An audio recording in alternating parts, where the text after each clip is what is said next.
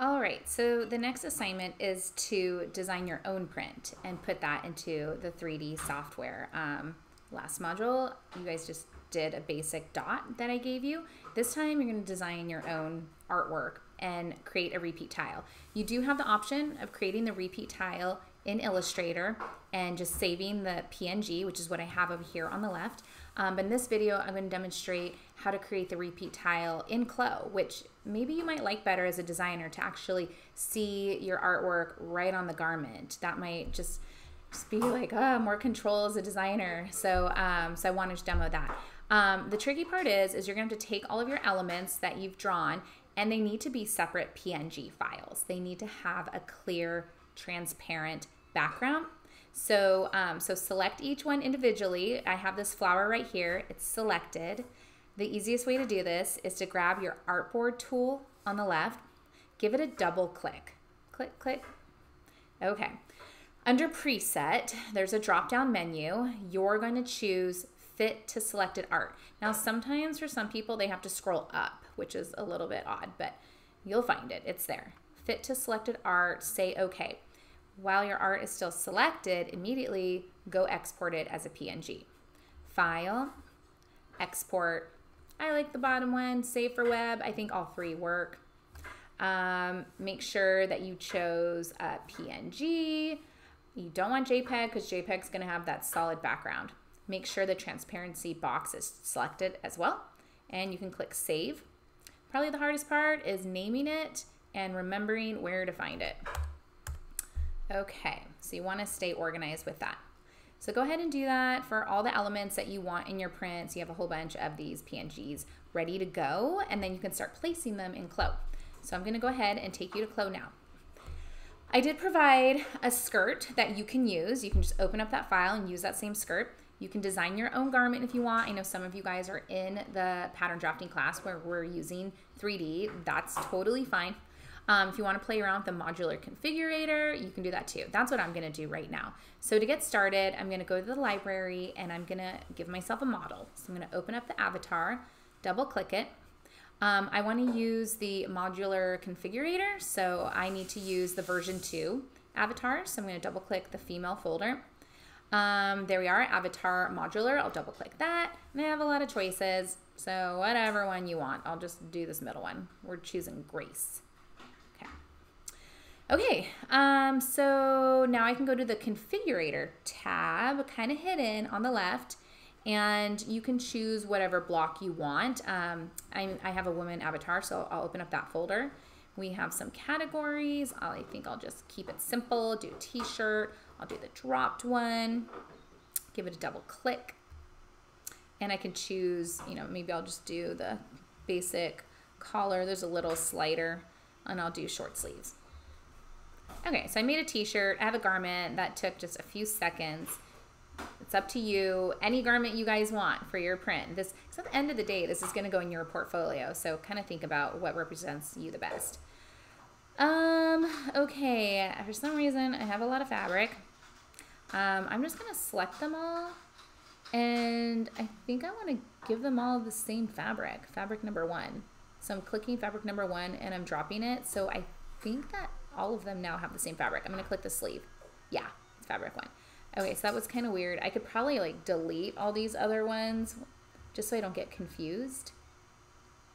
Oopsies, cancel. Oh, apparently I can't delete body. Whatever. Okay, but they're all have under fabric 1, which makes it a little bit easier. Okay, so I can click fabric 1, and now you guys did this with the dots. So from here, you're probably good to go. But I'll just play around with the little, you know, demo anyway. So under texture, we want to look for that. Do you guys remember what it is? The texture editor window. So it's teeny little dot. Click it. Here we go. So there's nothing here. I wonder if I should add a solid color background. So maybe right now I'm going to say cancel, and I'm going to choose the color. And I can just pick whatever background I think is good, and I'll say okay. So now I'll go back to the texture and open up the editor window. Oh, it's not there. I thought it would be there. That's okay. And I'll say add. Okay, let's go get that artwork. I'll do flower print number 1, open. Okay, and then from here, again, you guys can scale it, kind of place it where you want. Maybe I copy it and make another one. So now there's 2 of them. And maybe I do need to get rid of that background. I'll just say apply and close for right now. And I'm gonna get rid of that background. How to get rid of it? It needs to be the whitest white. And that's the same as none. So there you go. Okay, well now I can see it a little bit better. Let's see here, I'm gonna zoom in. So it's pretty, so this is nice because you can really start to play with scale. Okay, I'm gonna go back to my editor tool. And you know, maybe I'm gonna click the bottom flower, or the top one.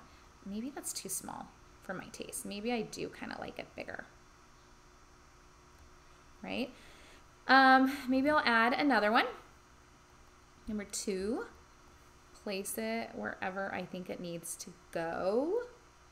I do wish I could make this window bigger. I wonder, I don't know if there is a way to do that. Oh, here we go. Yeah, Chloe, so user-friendly.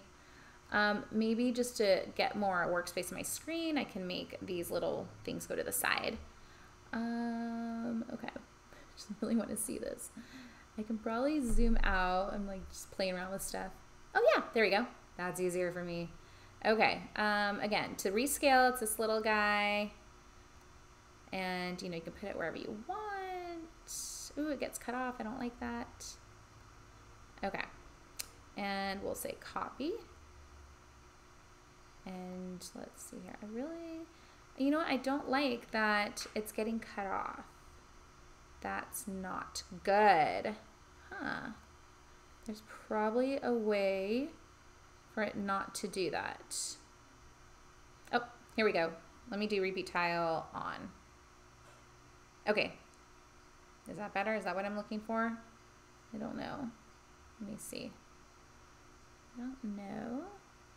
Nope, still getting cut off.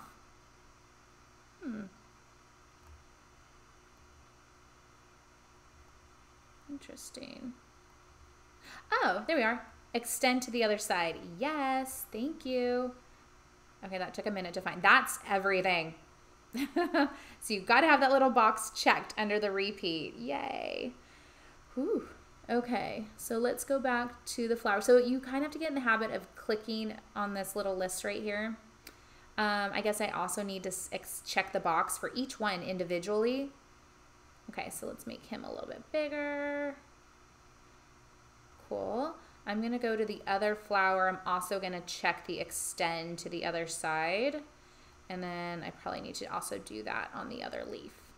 I wish it would just default that way. Why wouldn't you want it to extend? And it's just nice because you can see what does it look like over here. I'm gonna add my 3rd element that I had. Okay, let's say open. Cool. So, I mean, this is cool because you can really just see in real time if you're happy with your print or not, which I love. And you could change the scale, all that good stuff. Maybe if you want to change the scale of the whole thing proportionately, I think there's a faster way to do it. But here, you know, you can do the scale individually. I'll just say, we'll say apply and close. But to scale the whole thing, once you're like, oh, I like the composition, I like the layout, you can click it. I'm going to open up the project property editor object browser, and it's going to be these little tools right here, the transform graphic and transform edit texture. So it's actually edit texture. And then let's see here. Okay, you should be able to make it bigger. So that's kind of fun too. Yeah, it's just nice to see it in 3D, I think. It's a little bit more realistic as well. So anyways, that's your assignment. This time it's your original artwork that you're putting into repeat. Again, if you didn't want to do it in CLO, it is really easy to just do it in, what do you call it? If you did it in Illustrator and you save that PNG, I'll just do that right now for you real quick. I'm going to click this back one. Is that, what fabric are you? I'm just going to say, is that you? Okay. So I'll do the body. So the body, we just go find your repeat tile, add print, click it. Remember, this was the repeat tile that I created in Illustrator in the previous video. There you go, and it's in here. So that's really fast too. You can also scale it as well with that edit tool. Let me go find my pattern. There we go. Oops. Let me select it one more time. Okay, edit texture. Having trouble scaling it for whatever reason. Is it? Oh, maybe I have to click that. Okay, I love that when I make it look so easy. Maybe you can't. I'm sure you can scale it. Let's see here. Maybe it's this one then? Nope.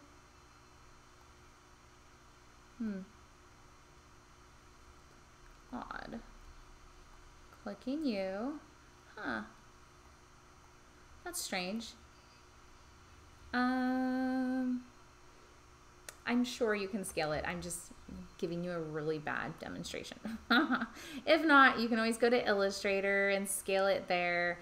That's really funny. Okay, well, what if maybe I go to body, I pick the fabric, and maybe you add the texture under texture instead of the print. So maybe I'll trash the print, and we can go to texture, and we can say open the texture editor, and we can add the PNG that way.